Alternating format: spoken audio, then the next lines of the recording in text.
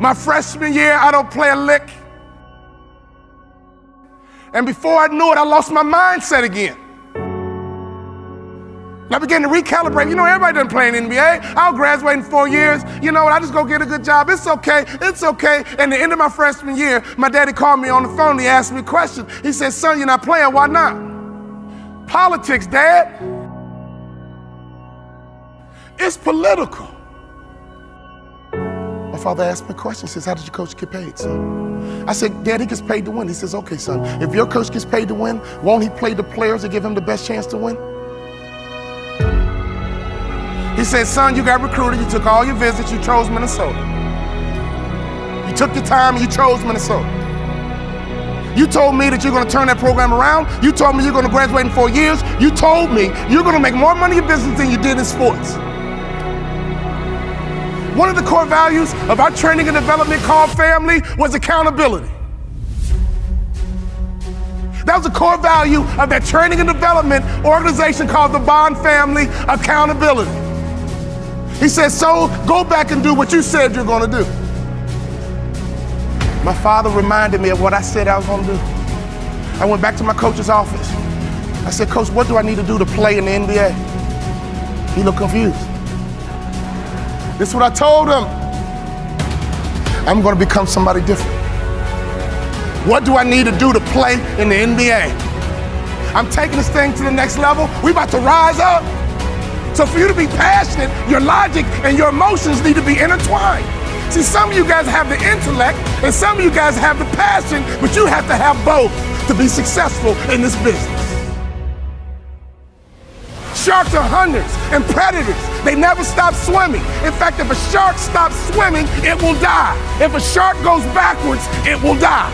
Think like a shark, act like a shark, and behave like a shark. Can I ask you a question right now? Can I ask you a real question? Not your neighbor, I'm talking to you. What kind of student are you right now in life?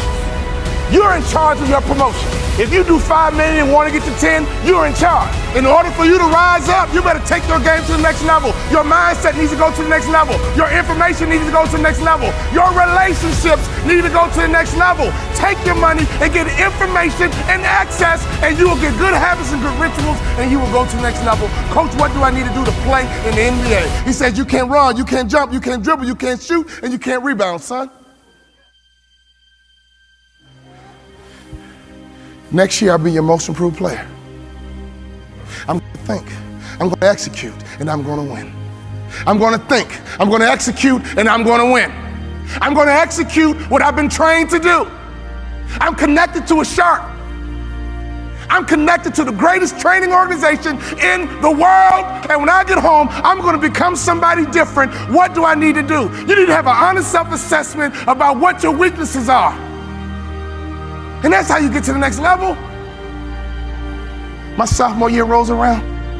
We go all the way to the Sweet 16, and I'm the top 6 man in the country. I go back to my coach. What do I need to do to play in the NBA? The list got shorter. The next year, we went all the way to the Elite 8. We were one shot away from the Final Four, and I was the top 6 man in the country. I carved out a niche.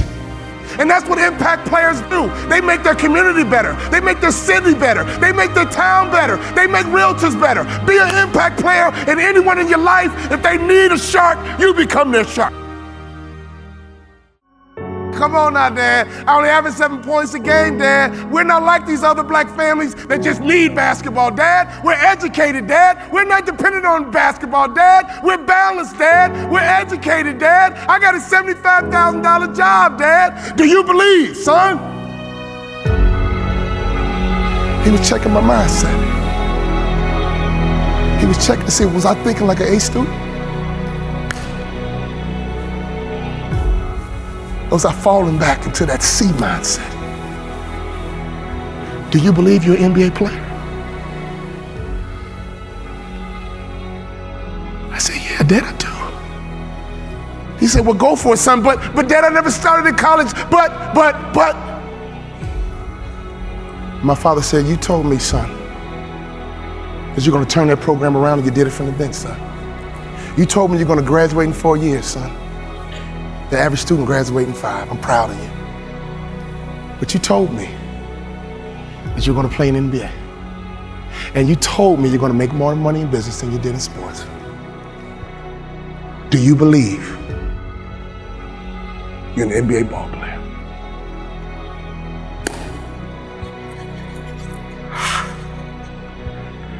I do, Daddy. Go for it, son. Go for it.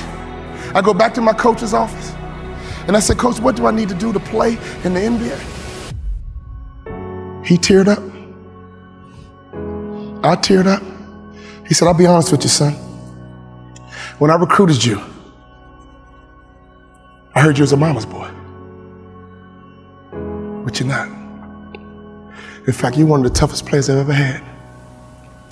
I'm a Hall of Fame motivational speaker. I go all over the world running my mouth, but he gave me the greatest compliment I've ever received. He said, you're just like your daddy.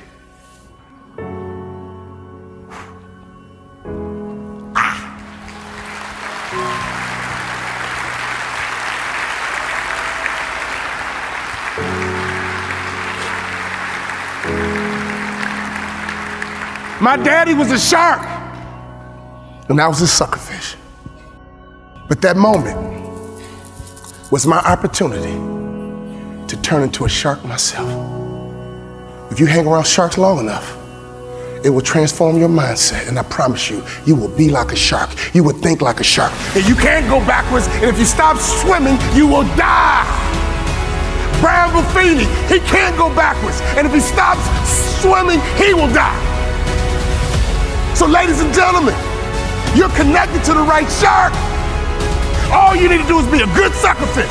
Success is all around you. Just pay attention. Every time you leave a business meeting, consciously and subconsciously, that person is debriefing you. Are you likable? Do you brighten up a room when you enter, or do you brighten up a room when you leave? Are you good with people?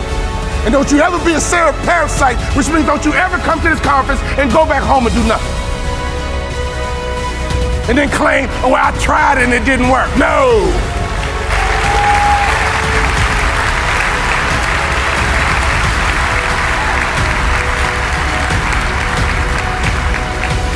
My college basketball coach said, son, I think you should be a motivational speaker. I said, Coach, I can talk the rest of my life. What do I need to do to play in the NBA? He said, if you do those two things, you'll play in the NBA. You got to better shoot the three-point shot with range. And you got to lose about 15 pounds because you don't pass the eyeball test. When I talk about the eyeball test, I'm not talking about you, I'm talking about me. He says the NBA thinks you're a football player trying to play basketball. You got to lose weight to change the perception. I lost 15 pounds. And I became the first ever undrafted rookie free agent in the history of the NBA to start opening night.